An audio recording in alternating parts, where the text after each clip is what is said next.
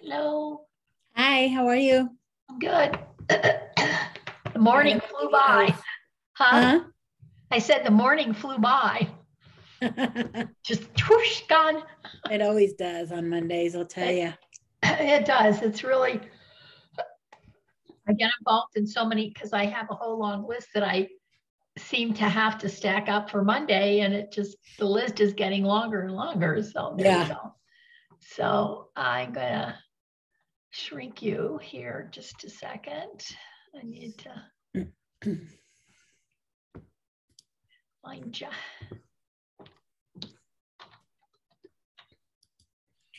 You have hosts, so I can probably jump off. Sure, that would be great. Okay. Yeah, I'm Have a just good looking class. for the material for the class today here. Oh, I put it in the text. I know I'm bringing it up to share Oh, is what I'm trying to do. I got it. gotcha. So yeah, so that's good. Thank you for helping me. I appreciate it. Absolutely. See you later. Yeah, have a good. I'll see you too. Okay. Bye. Yeah.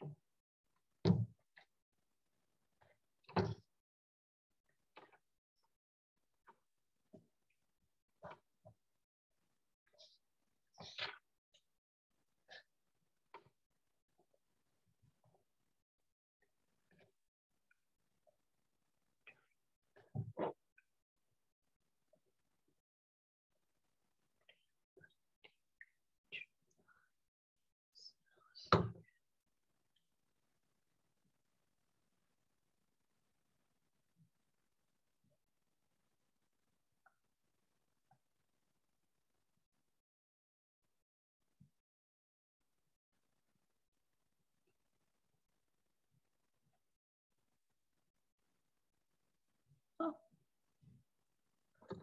Oh.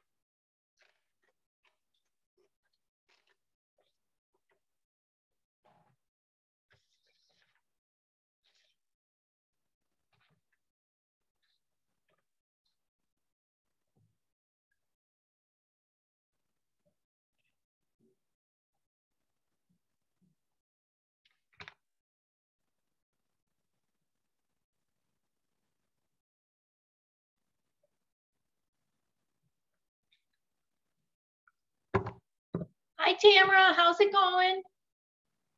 Pretty good. How are you? Did you didn't get that deal, I take it? No, they had some bids come in at like mid 630s. The list price was 605.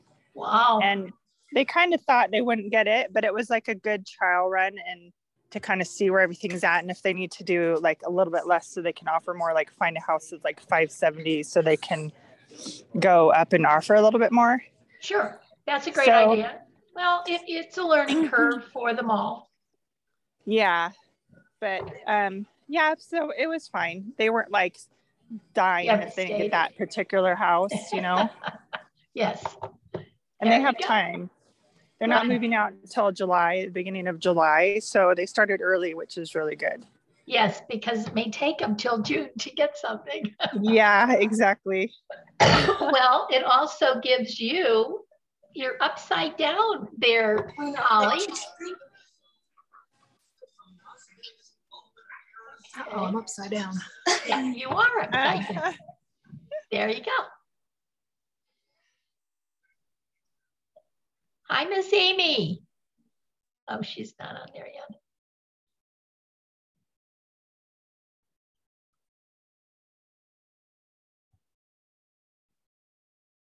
Hello, Miss Amy.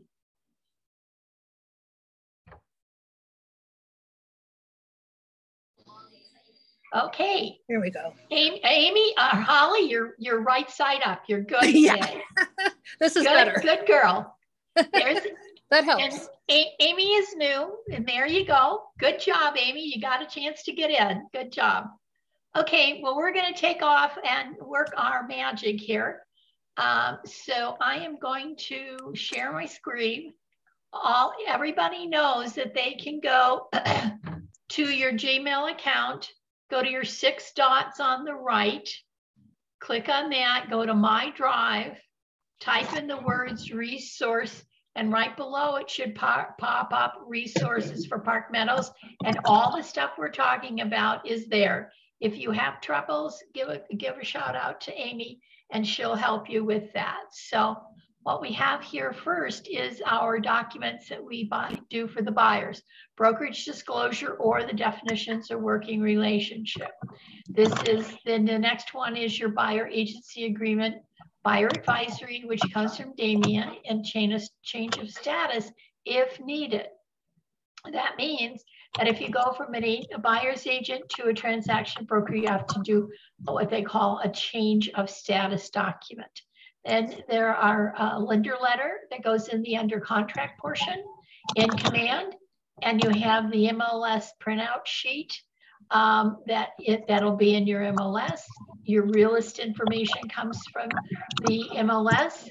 Now, Amy and Holly both have classes to take from RE Colorado, but see when you can fit those in to the best of your ability.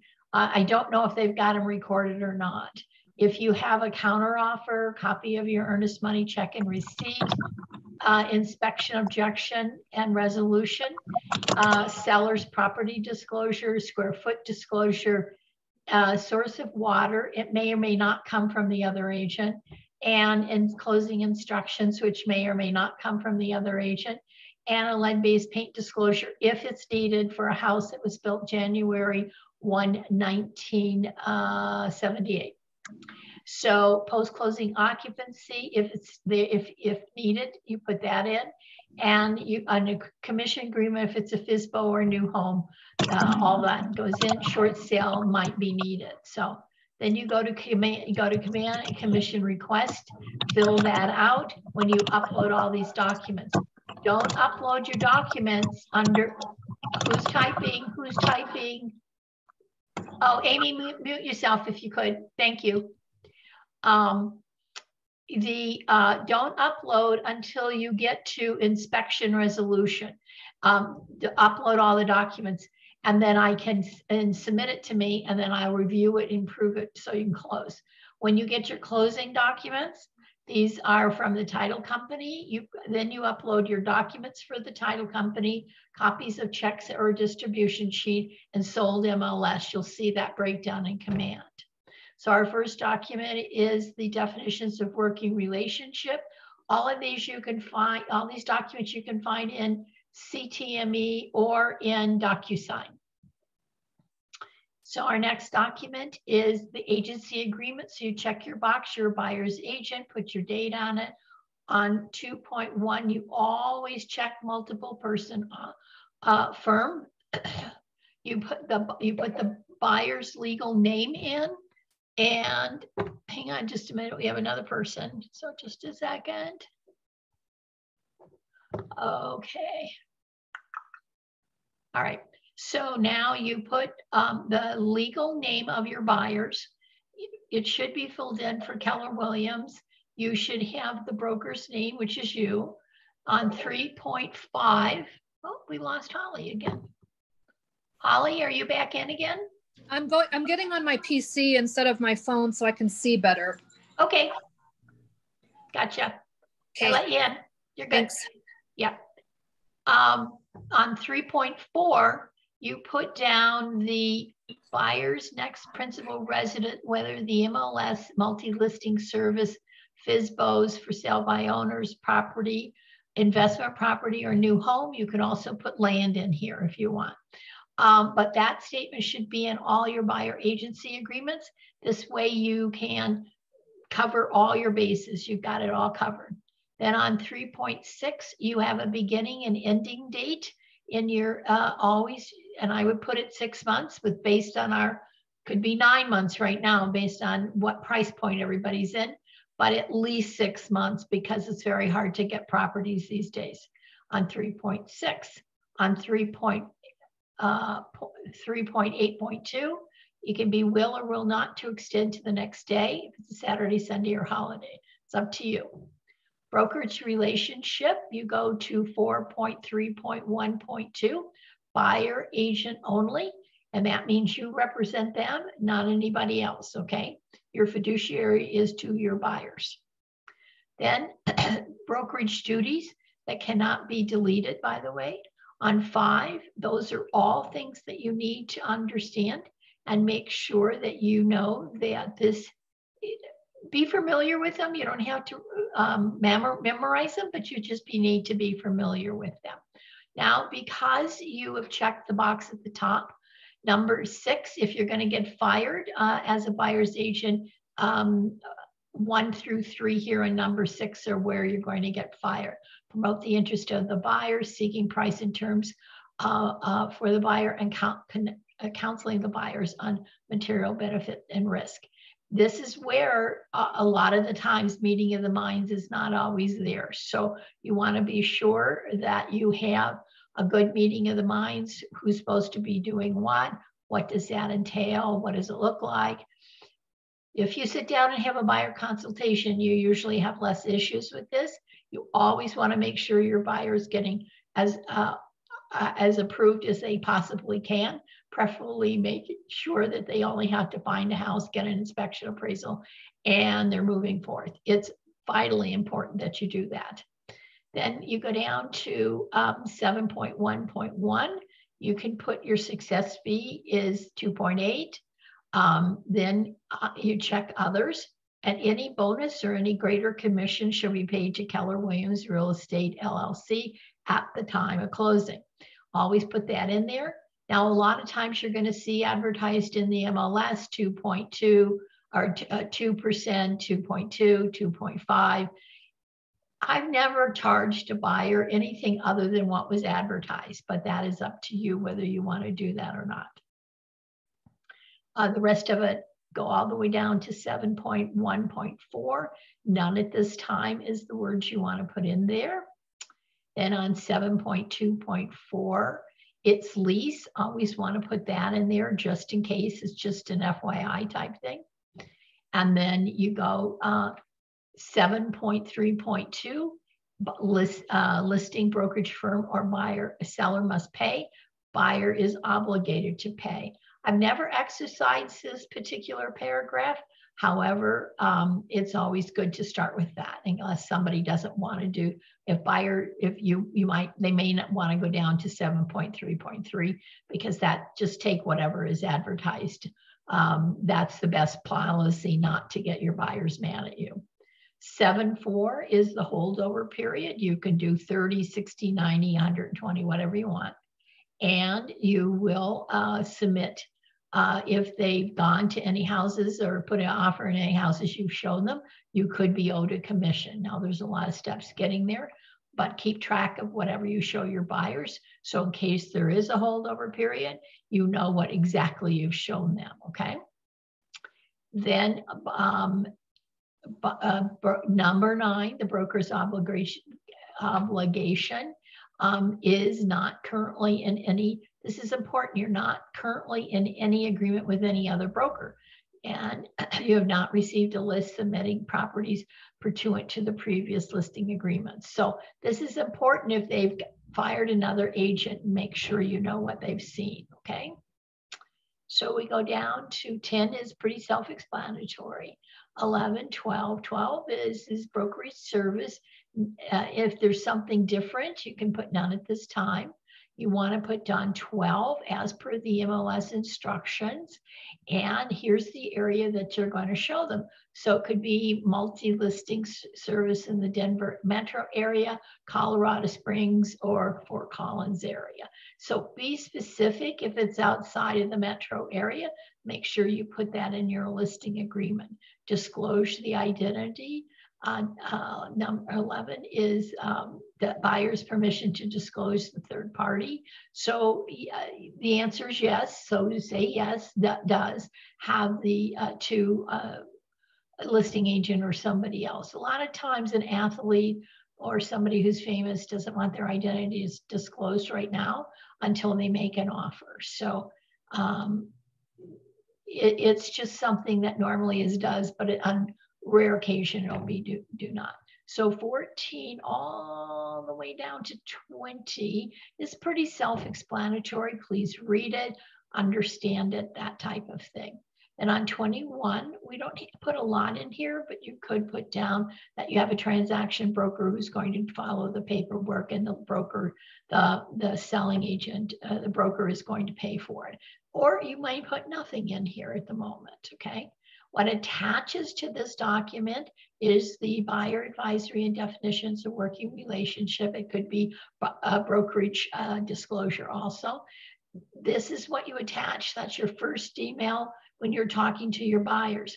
They get the, we'll get to the advisory in a second. You get the disclosure, and then you get the document we're talking about now. And the last one is buyer agency.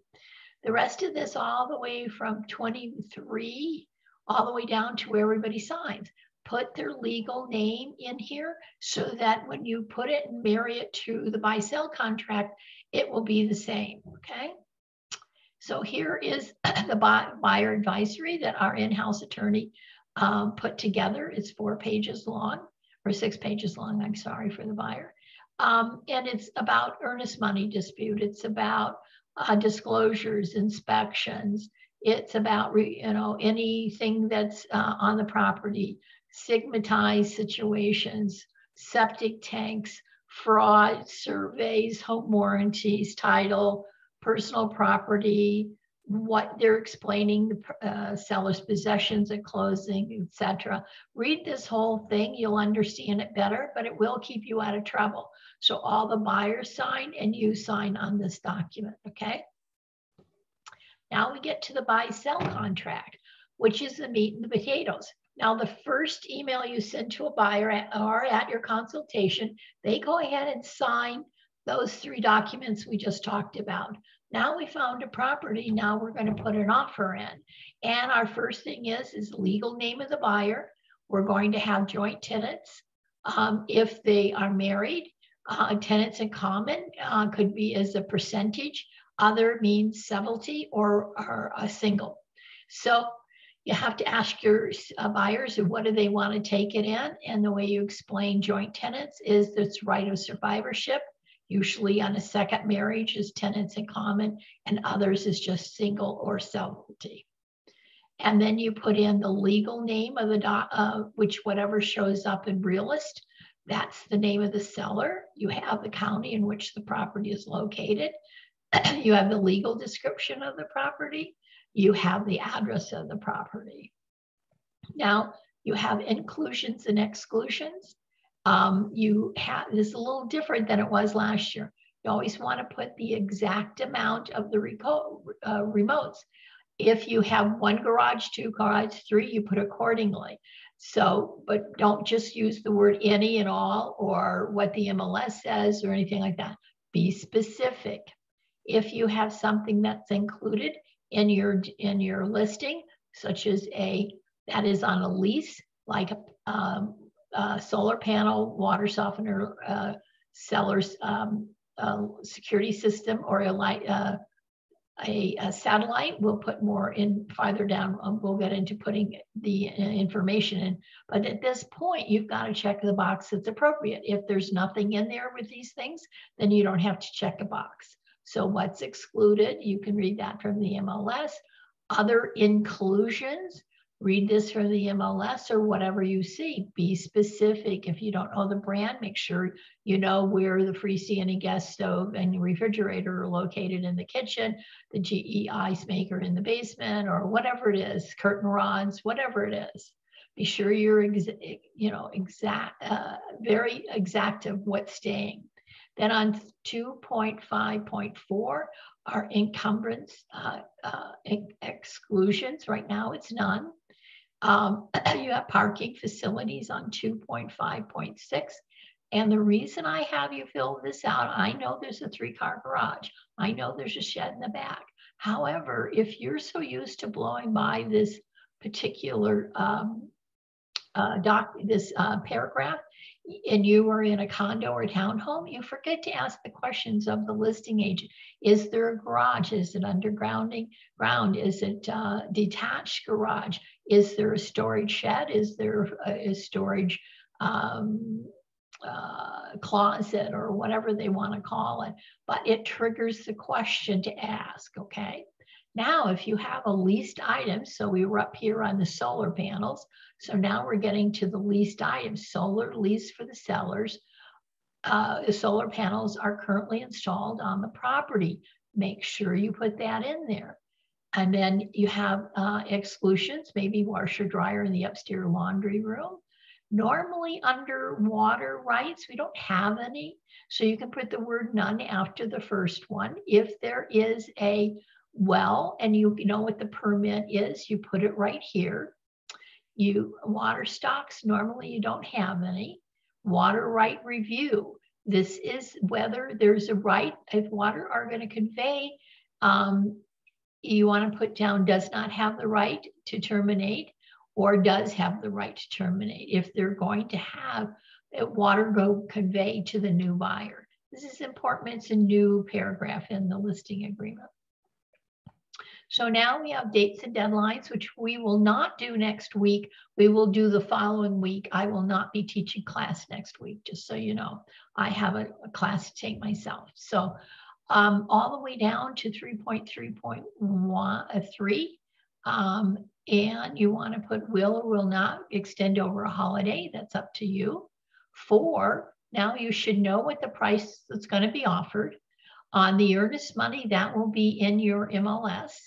And you know from talking to the lender what the new loan is. And the difference would be the cash that the buyer has to bring for closing. So they're putting 3% down, 5% down, 10% down, or 20% down. You have to learn that from the lender. And the lender should be able to tell you what these numbers should be, okay? On 4.3, you are going to give a personal check. You don't have to do certified funds or anything like that. Personal check would be fine. And it's going to be made out to the agency or a title company here. Then we go down. I want you to read 4.3.1 all the way down to 4.5.1. Those are important. And then we go down to 4.5.3. What type of loan are you getting? Please only check one. Conventional FHA, VA, you got to know what, if it's a high price, you have to know if VA or FHA are going to make that high price, and if they're going to conventional. If they check the box conventional and switch to FHA, you need to do an amend extend informing the seller that you're doing that and make sure you get their permission, because there are costs within FHA and VA the buyers cannot pay, and they run anywhere from $50 to about $350 a month at closing. So when your buyer gets to select the kind of loan, make sure that they can qualify that. If they've got to change, make sure that which is the least affecting of a buyer that they may want to put in their offer. You can, in CTME, and I think you can do the same in DocuSign, you can delete 4.6 and 4.7. They don't really apply currently. And now we go to the loan financing. The first date you have to understand is new loan application. This deadline is to say, I'm going to, when you make your offer and let's say today is Monday, if they accept your offer today, tomorrow or the next day could be your new loan application deadline in your dates and deadlines. You don't have a complete application until there's an address and a legal description of a property. Those are the rules the lenders have to abide by. So you get an offer, it's accepted, and there's a date in the contract that has to be given to the loan officer, and he can complete the application deadline. The new term deadline is saying, hey, Mr. Buyer, you're going to get a 10% down conventional loan and at 4%. And they have a 3 to 5 day period of time to say yes or no to that loan. If they say yes to it and sign the documents and the date goes past, they cannot get out of the contract on loan terms. This is very, very important to remember. It's important to have a 3 to 7 business day situation here. And it needs to be that once you've signed this, and once you've agreed to it, Mr. Buyer, you cannot get out of the contract on loan terms. Your new loan availability means whatever they agreed to in 5.2.1, now they have a deadline, usually it's a week before closing, to say, hey, I can get that, or no, I can't. You can't get out of a loan on this situation anymore as quickly as you could before. So it's important that you make sure your buyers have got their lender information and everything is exactly as it should be. So you have credit. These are just general pieces of information on 5.3.5.4. Now we're going to appraisals. On 6.2, on 6.2.1 is your conventional. If you can't agree and there's an objection, you can terminate. On 6.2.1.3, that again, that's all dealing with conventionals in this between 6.2.1 all the way to 6.2.1.3. That regards to conventional. Basically says, hey, if it doesn't come in, you have the buyer objects, the seller doesn't have to sell at whatever price it is, okay? 6.2.2 is an FHA. So if this amount that you're offering, you have to put in where the 0 is, you got to put that amount in there. And that's what an appraiser looks like who's doing an FHA appraisal. And it doesn't come in at the agreed upon selling price. The buyer does not have to purchase the property, period. Okay. In the conventional level, it could be negotiated. It usually, to be honest, a lot of times it could be negotiated down to whatever that appraised value is, because most times in FHA and VA buyers are not bringing money to the closing table, extra money to the table. So when you list a property, be sure you've got a good listing number so you don't have to fight the appraisal. Okay. So now we get down to 6.4. Who's paying for it? Normally it's the buyer, normally there isn't, that's one of their closing costs. And that'll run from anywhere from $450 to $700. Now, on 7 is the homeowners association. All of paragraph 7 the listing agent, if there's an HOA, has to furnish to the buyer. And there's a deadline in the contract for that. So all that number 7 is what's going to be given to the buyers. Any questions so far? Okay, break time for my voice. Hang on. Now on number 8 is your title. When you check the box 8.1.1, seller selects, seller pays. Buyers also get title insurance for the lender. And that's the seller pays the greater portion, which is anywhere from $1,800 to $2,200.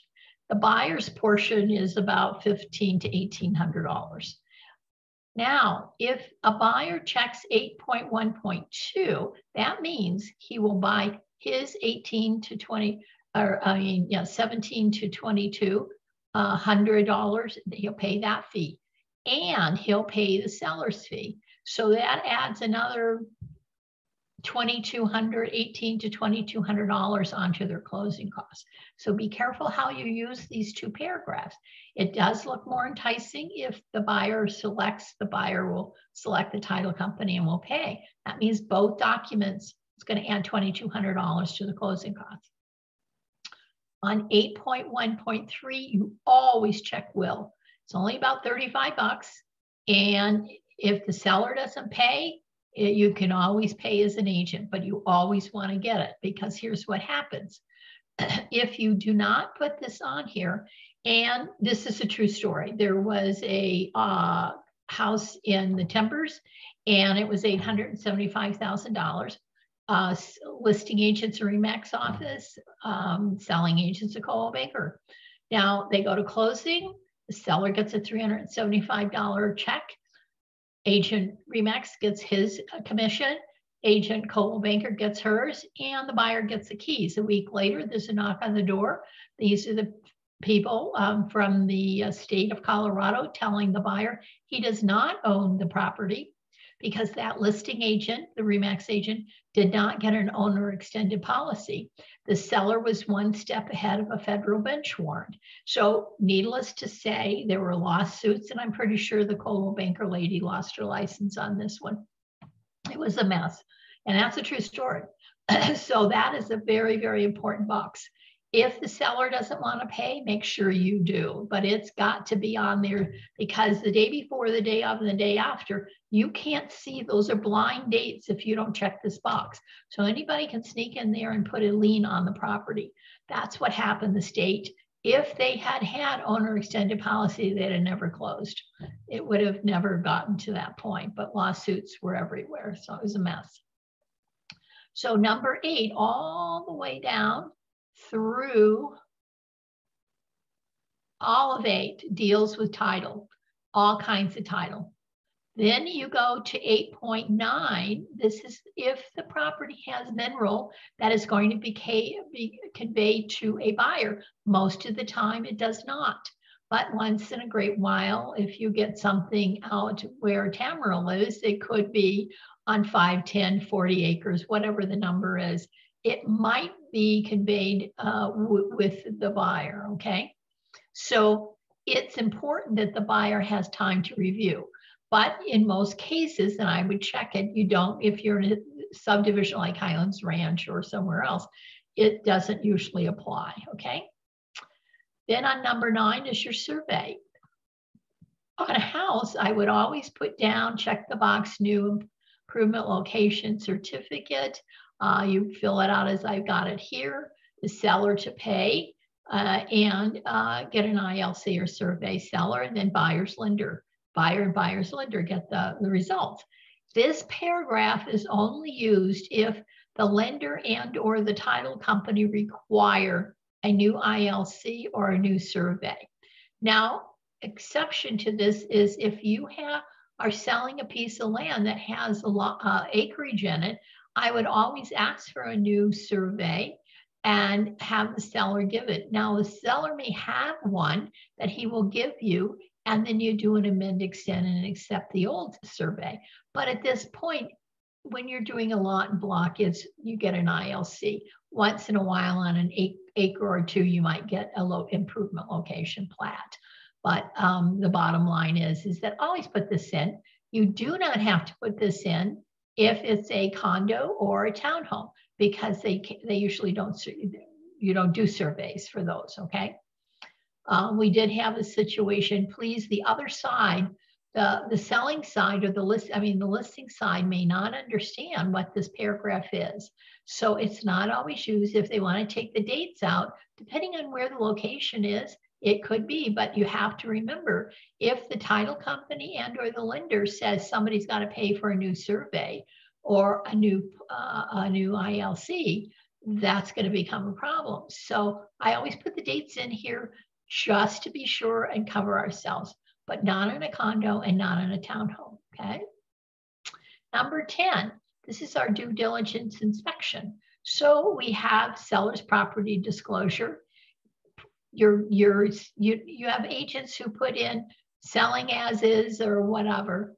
You already have it in 10.2. You don't need to reiterate it, but most agents don't read these contracts, so they don't know it's already there. They keep putting extra work into the additional provisions. So anyway, inspections, you can have any kind of inspection you want as long as you don't destroy the property and you put it back to its original condition.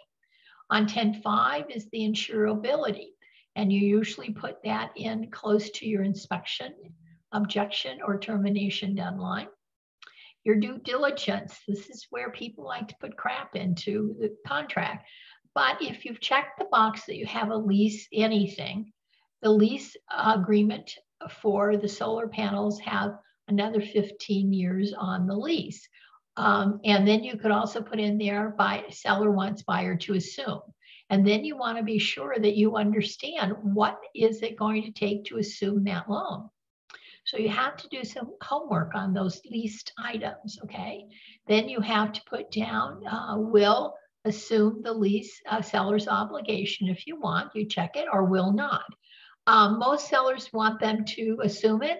Most buyers do not want to assume it. So if they can assume it, check the box, okay? Again, that's information you have to get from the seller or from the lease information.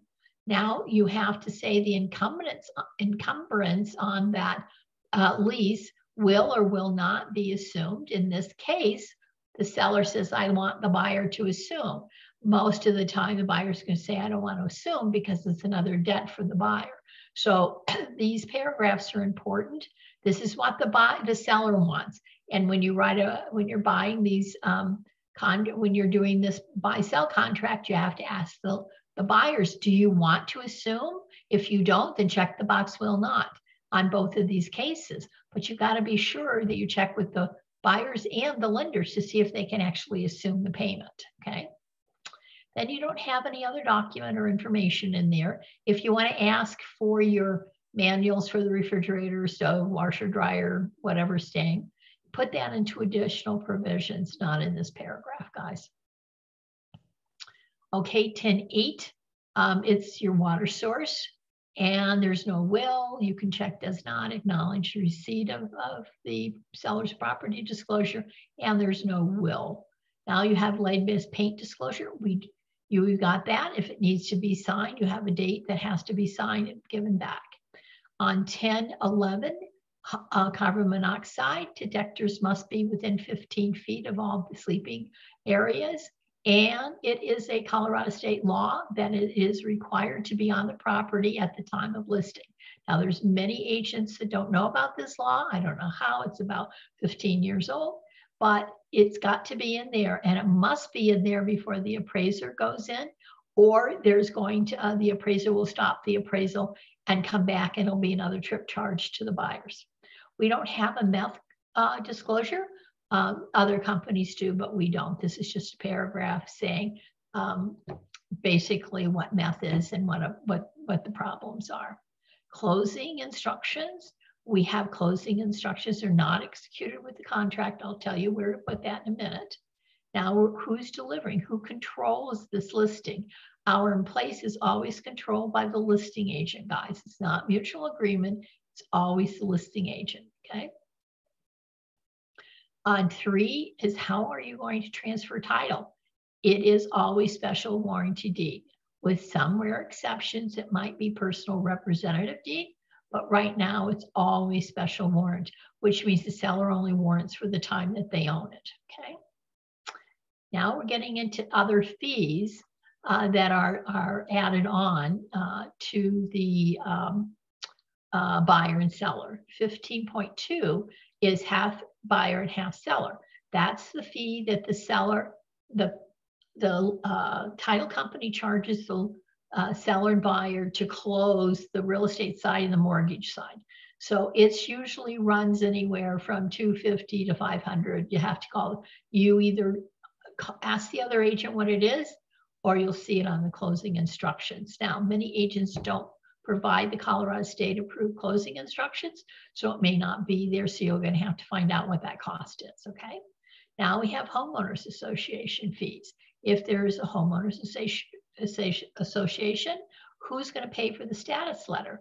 Well, if I represent the buyer, I check seller. Now, if you want to make it enticing for the buyer, for the seller, then you can put buyer. That's up to what your discussion is with your buyer. Recording fees, the same way. If I represent the buyer, I put seller. But if you're going to try to get the deal and add more cost on to the buyer for closing, you can check buyer. Now we're doing working capital. That can be anywhere from $150 to $1,000. So you have maybe like to try to find out what that is. If you can't, and are you going to check buyer or are you going to check seller? That's a decision you guys have to make. Other fees, closing fees, again, you can say seller 50-50 or buyer, or not at all. Local transfer fees are usually NA, but I just want to be sure if there is one, the seller's going to pay for it. Sales usage tax is something else that a buyer pays, buyer seller. There aren't any down here, but they are in the high country. Same with the private transfer fee. The high country has it, down here we do not.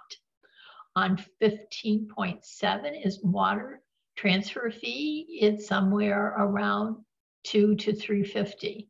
Check the box, make sure you know what it is. It's a water district. Here in Colorado, in Islands Ranch, it's the community water. So that would be this little box right there.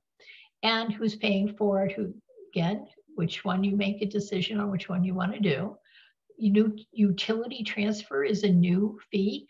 We don't know what those charges are. They could be 50 to whatever, I don't know. So you always want to check who's going to pay that fee if it's going to be there. Some of the utilities companies have them, some of them don't. FERPA is basically saying the seller is a foreign national. And that's usually the title company knows that. So do not check that box, please. On 15.9.2, this is the paragraph that deals with the Colorado withholding tax, which is about 2%. Doesn't necessarily have anything to do with the buyer. It's just informational. Now we're doing proration of taxes. I always check the box, most recent mill levy and most recent assessed value. And that way it's very fair. Then your association, if you're gonna get, it will be the obligation for seller or buyer, whatever. And any special assessments, I would not put on the buyer. I would put on the seller. It's their obligation. They lived on there when the special assessment came. So is there anything else other than their regular assessment and the word is done? Then if the seller gets a letter saying that the HOA is going to assess an special assessment, they have to notify the buyers. We're due to get one here in my association because we're trying to settle what it's going to cost to repair the shingles on the roof since last September. The fires in Louisville and Superior hasn't helped the process very much. It's very bad. They're very, very slow. Okay, 17 is dealing with if the seller does not leave the premise on the day of closing, if that's the day you've decided, and whatever the possession date and time are, it could be a $500.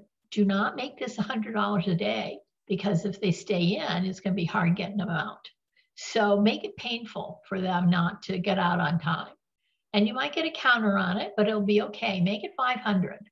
Now, if the buyer is going to need if the seller is going to need a post-closing occupancy agreement, you can check this box and fill out a post-closing occupancy agreement.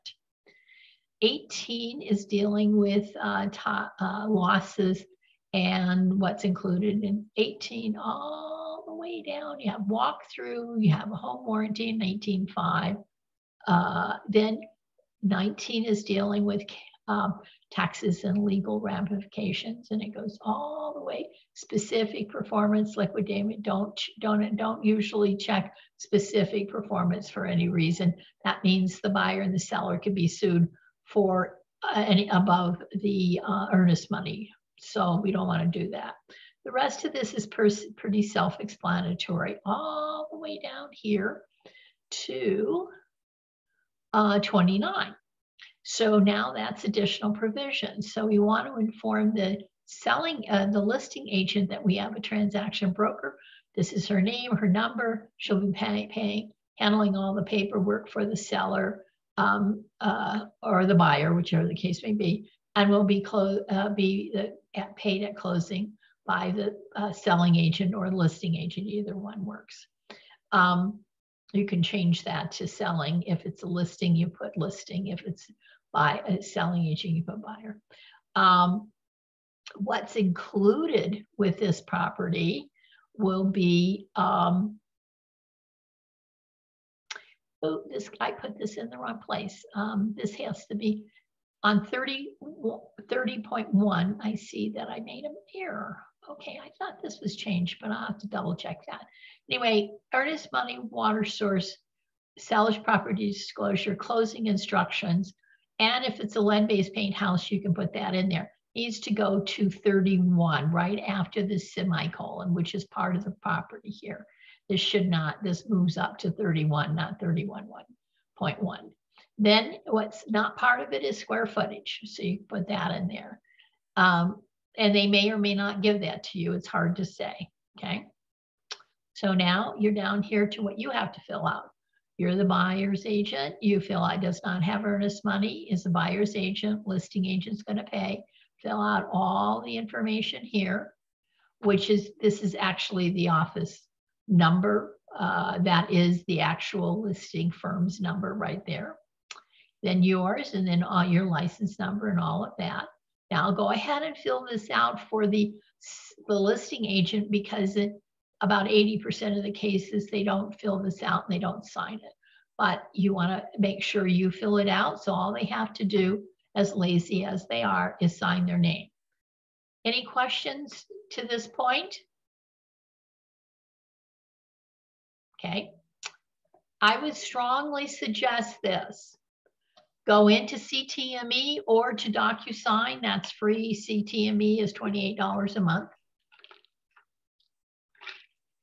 Go ahead and fill out a buy-sell contract so you become familiar with one, where can I find it?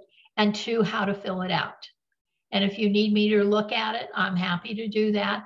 But start getting familiar with these contracts when you can. Donna, I have a question. Sure. This is Vicki. What did you say on additional provisions on 30.1.1? Just the earnest money check to go up on 30? No, all of that where you see when I see my line here, earnest money, water source addendum, seller's property disclosure, closing instructions, and lead-based paint, if it applies, needs to go to 30.1. All of them, okay. Right. I thought I gave Amy, I'm gonna have to go back and check that because I thought I corrected that, but may have to do it on another time. Okay.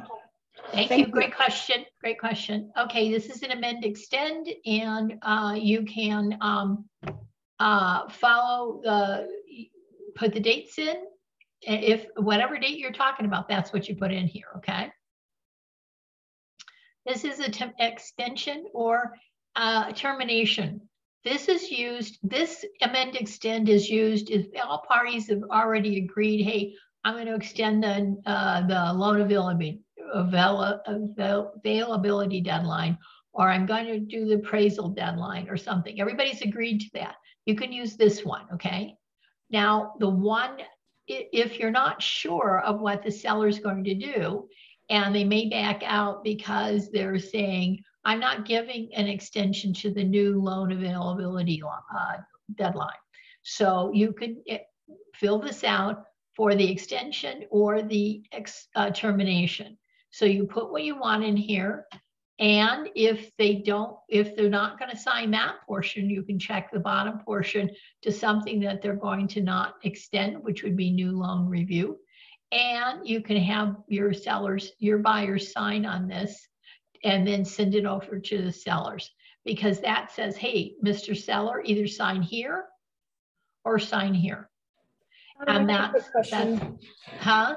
I have a quick question on where we would put something on an amend extend date. Are we only putting the date of the specific item, not all the new date, not all? Correct, not all the dates. It's only the one that you need to use, Holly.